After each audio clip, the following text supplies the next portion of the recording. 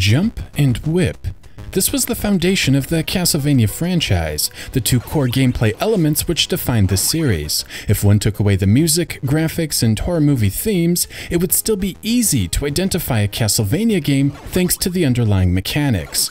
I wonder what would happen if these two Castlevania pillars were fundamentally changed.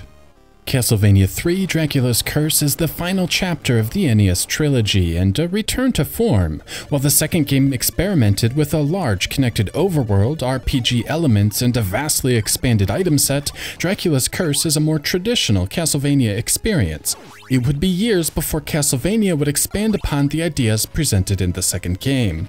However, Castlevania III still experiments with new features. First is the branching paths. At various points in the adventure, the player is given the choice to take a lower path or upper path, each featuring different stages. These paths all eventually converge, but it does add replayability and variety to the experience. And unlike a 3D Sonic game, one doesn't have to replay the game multiple times to unlock a true final boss, which is nice.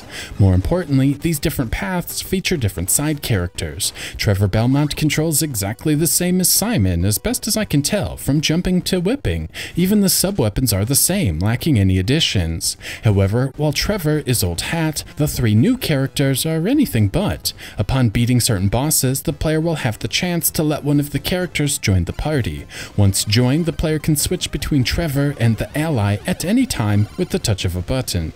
Sypha introduces new magic to the game with a flame spell, homing ball spell, and a freeze spell that I never used on my recorded run. It can also be used to freeze water, which is neat, I guess, but mostly useless. The flame spell is alright, but isn't really better than the whip. The homing orbs are game-breaking though, eliminating the player's need to aim while dishing out some impressive damage. Alucard's gimmick is his ability to turn into a bat and fly, which does use up hearts.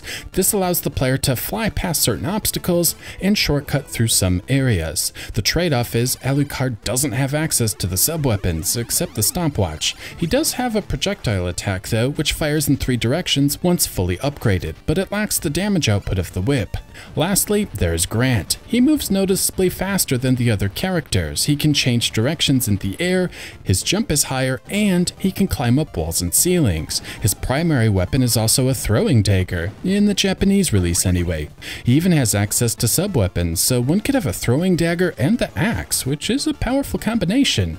Or I guess one could ignore all of the alternate characters if they so choose. As I play Castlevania III: Dracula's Curse, I can't help but think about how these characters changed the core gameplay, and wonder if the developers considered all the possibilities these new characters brought to the table. From boss interactions to platforming, Castlevania III is often a much different experience than its predecessors. Another major change is the verticality. The original Castlevania was a side-scrolling affair through and through. For the most part, the stairs were merely used as a screen transition. Castlevania II is a different beast. The towns and mansions scroll in all directions, and stairs are no longer just a screen transition, but a more integral part of the experience.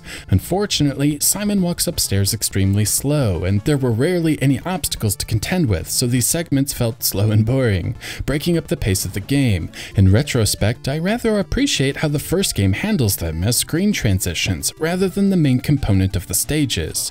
In Castlevania III, the vertical elements are vastly improved over Simon's quest. Trevor moves at the same speed on stairs, but enemies are actually designed around these moments, so level pacing remains intact. Even better, stairs aren't always the focus of the vertical sections anyway. And the first level is a long trek up a tower, and half the time the player is required to jump to make progress, rather than just march up the stairs.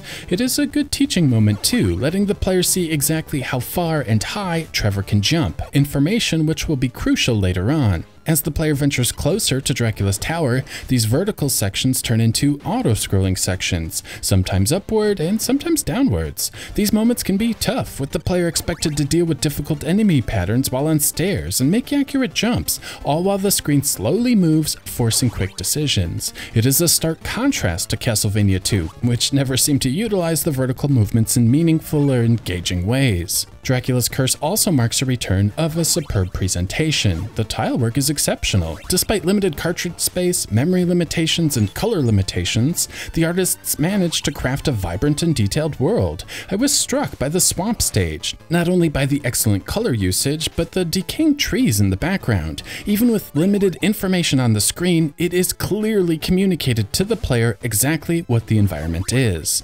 The caves are another awesome area. Despite there being just a single background layer, there is still depth. The far background is blue and details are small, and then there is a closer layer with a different color palette and the rocks more easily defined. It gives the scene some extra depth and represents a level of artistry not often found on the hardware. And as the game takes place in the 1400s, there is plenty of brick. And again, the artists at Konami managed to take this building material and make it visually interesting. Be it large bricks, small bricks, background bricks, round bricks, the environments feel natural and realistic rather than feeling like a grid of basic tiles.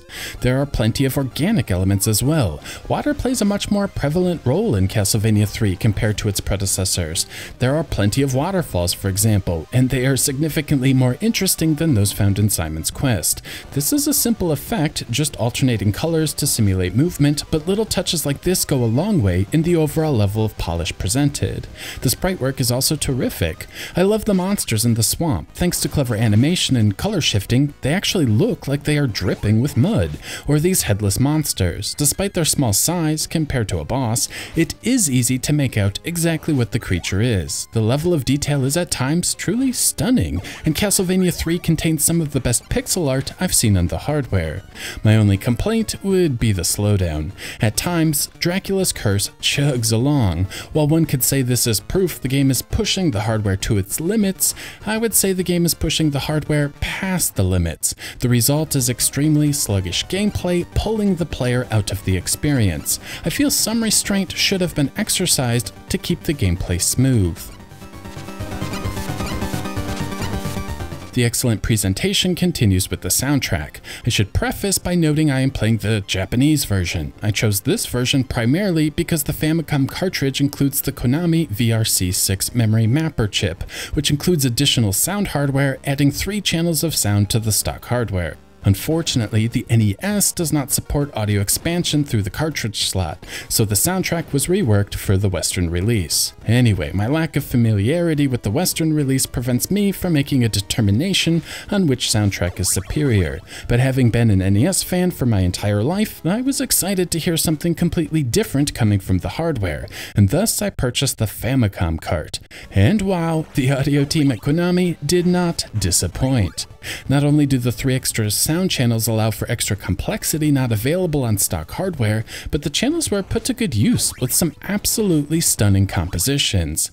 Beginning is an epic tune and an amazing way to kick off the adventure. The opening is loud and intense, much like the game, and then segues into the verse with some rich piano notes harkening back to the monster movie roots the game was based upon. They build into an epic chorus with an extremely sinister beginning, while ending with what can best be described as a guitar solo, something which would sound right at home in a TSO concert. The energy found within this track is contagious, and the piece easily stands shoulder to shoulder with Vampire Killer and Bloody Tears.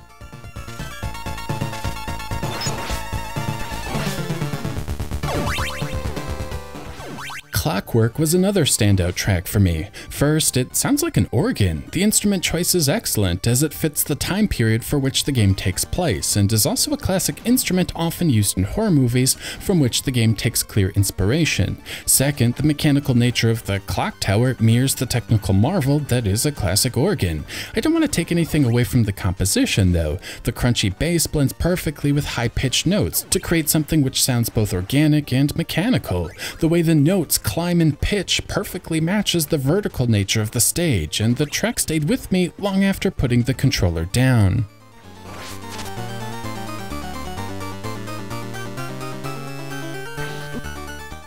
Mad Forest is another that struck me with each playthrough. The opening is dark and heavy and sets the perfect mood for a forest which begins with a dilapidated building containing crushing spikes. Again, the piano and organ motifs lend a rich gothic feel which permeates the entire game. The structure continues the trend of a verse building towards an epic chorus packed with energy. The additional sound channels are also utilized perfectly here, with a layer of depth I've not experienced on the hardware. The track manages to sound menacing, haunting, and suspenseful all at the same time, and really sets the tone for Trevor's quest towards Count Dracula.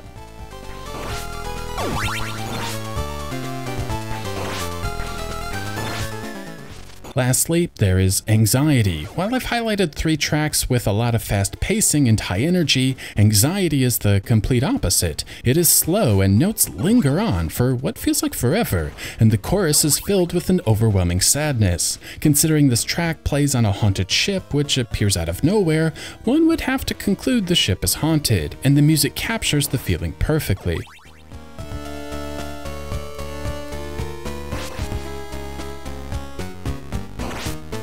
Castlevania III contains many more memorable tracks, and as a whole, nearly every one of them is amazing. Like the first game, the composers matched the music to the environments and moods the protagonist is experiencing, giving the game a cinematic quality. On paper, Castlevania III is a terrific game featuring great production values, including excellent graphics and an amazing soundtrack, and added variety from multiple playable characters. However, these elements alone don't make for a great game. Yet again, I must reference the infamous Sonic 06, which features excellent visuals with true 720p running at 60 FPS and a stunning soundtrack with a whopping 9 playable characters. Yet that game is not good.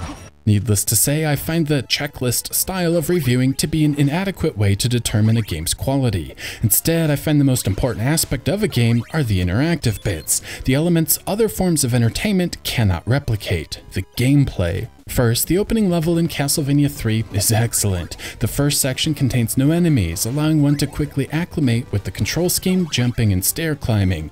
It is simple for sure, but I appreciate these brief moments letting a player get up to speed without tutorials or text boxes. I also like the item placement. The first sub-weapon offered is the dagger, which just so happens to be an excellent weapon to use against the bats, offering observant players a safe way to take down these enemies. The stage also features these flippable platforms. Nothing happens when standing on one, but if the player jumps or gets knocked back into one, they flip and Trevor falls through. The first few have a platform underneath as well, so a player isn't killed before figuring them out. The practice is a welcome addition, as these obstacles are featured later on in the adventure. Their introduction and the progression later on are excellent and well designed. While not exclusive to the first level, now is probably a good time to point out the double and triple shots. Some viewers pointed out using the sub-weapons on enemies and candles 10 times will cause candles or enemies to drop double and later triple shots.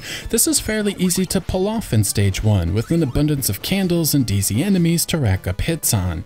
Despite the stage not normally containing a triple shot, I was able to reach the boss of the stage with holy water and a triple shot, allowing me to drop 3 holy waters at a time and quickly decimate the boss. There were 2 other areas where I found this trick invaluable as well. Death is another beast of a boss, but it cannot be cheesed like the first game thanks to a different platform structure. I found grinding candles with the axe throughout the level to ultimately turn the double shot into a triple shot to be the easiest way to dispatch this devilish foe. Lastly is the final boss. The final area before Dracula contains the cross, and thanks to the stairs, one can grind candles for hearts by going up and down them.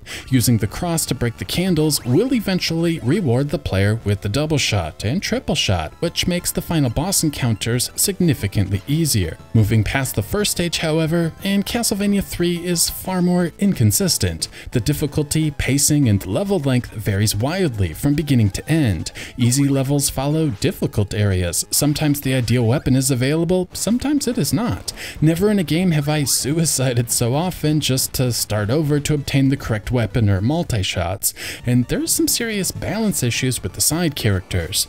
First, Alucard feels underutilized. His weapon is so awful there seems to be no reason to even try to use him. The whip is just better. The flying is interesting and I guess as a counterbalance to the nerfed weapon, but I honestly rarely used him, just to skip a few obvious sections here and there.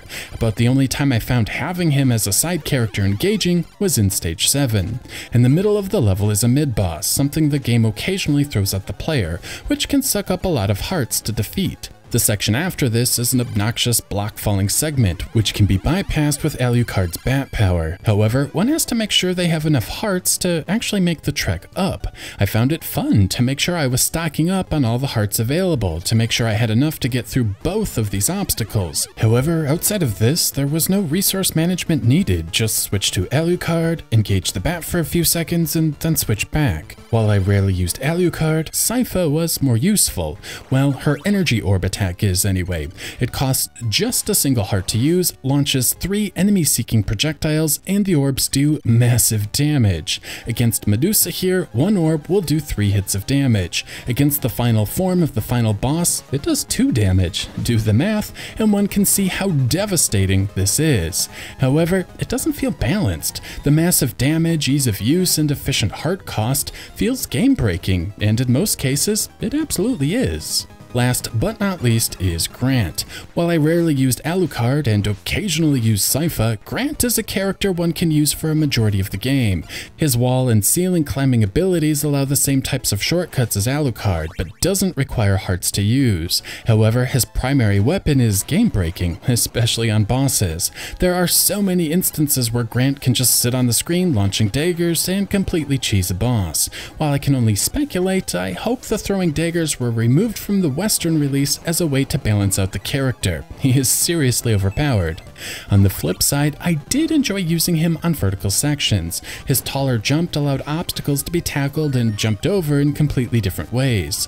My only complaint is with how his climbing actually works. It is a bit finicky and climbing around corners can be janky. On a few occasions, Grant never made the transition and promptly died. And this leads to another complaint with Castlevania III: Dracula's Curse. The game is at times incredibly cheap.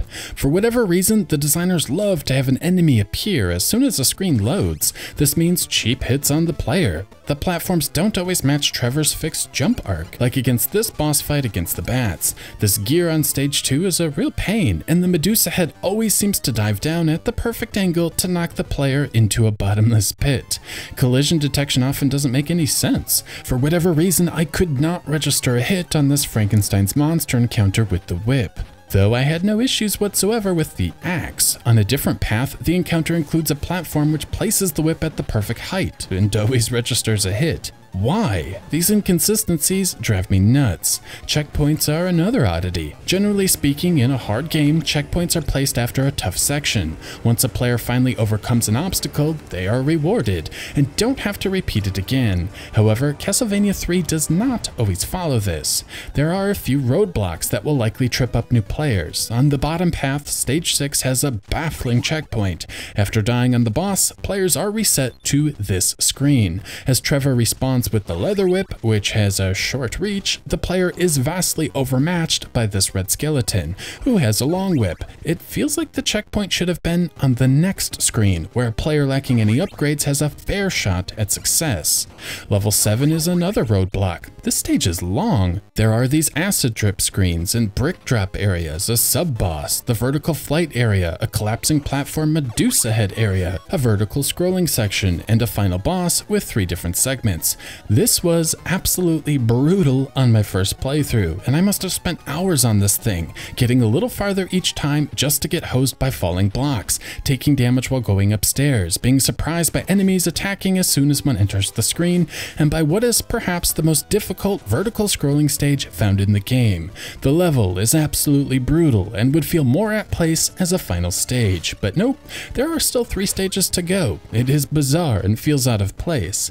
This jump here requires pixel-perfect precision, with Trevor halfway off the platform before jumping to land on this seesaw thing. Again, I suspect this was a life suck for many first-time players back in the day. Most of the platforming in Castlevania III is fine, but stuff like this just feels way out of place. Also feeling out of place are these acid drop sections. The player is tasked with just sitting there, doing nothing, until the blocks disappear, revealing the path forward. There's no strategy here, nothing difficult about it, it is just a time waster and a pace breaker. Finally, there are the bosses. These will either be incredibly easy depending on the platforms provided or incredibly frustrating. And of course, if one has Sypha and her electric orbs or Grant, virtually all of them are easy. Some bosses like this hammer-wielding guy are decent with Trevor. One has to pay attention to the boss's actions. If he stops and moves his legs, he is about to charge. If not, it is safe to jump and whip. Good stuff. This flying demon thing is also decent. He does 3 short hops and then a long hop, which is the time to run underneath. If I lost track of the count, I would often die, but it felt fair and the pattern was easy enough to learn. Others aren't engaging at all. The mummies are easy, just whip high for the first one, then kneel and whip low for the second one. Yawn.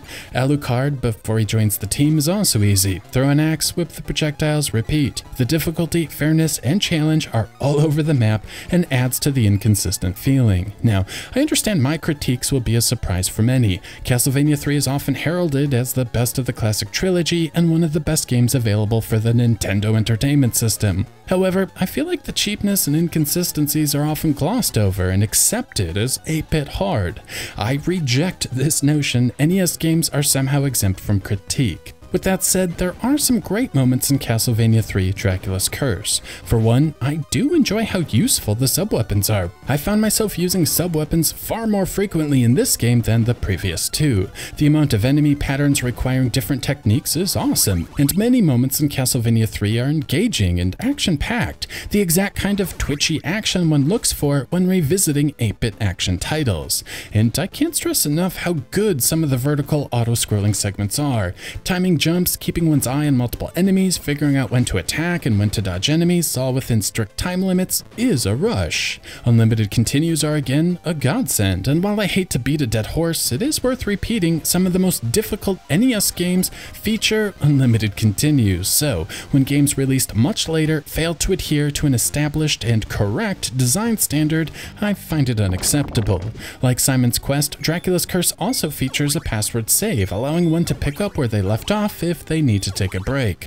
Overall, I can't help but feel like something is lacking from the overall experience. Some checkpoints are forgiving, others are cruel. The difficulty of the stage order is bizarre. Some boss encounters are a cakewalk, others maddening. It makes for a poor game pace. For every moment where the classic Castlevania flow is alive and well, where enemy patterns are well timed and skill is needed for progression, there are an equal amount of frustrating moments and others lacking any sort of engagement at all. The defining jump and whip gameplay is strangely absent. Instead, Castlevania III is filled with ideas that are never fully realized. The extra abilities offered by the new characters feels tacked on, and the level design rarely takes these abilities into account. Challenges are bypassed, bosses are cheesed. There is no longer a defining gameplay element or a cohesive design theme. Castlevania III doesn't feel tight and meticulous, but rather unfocused and inconsistent.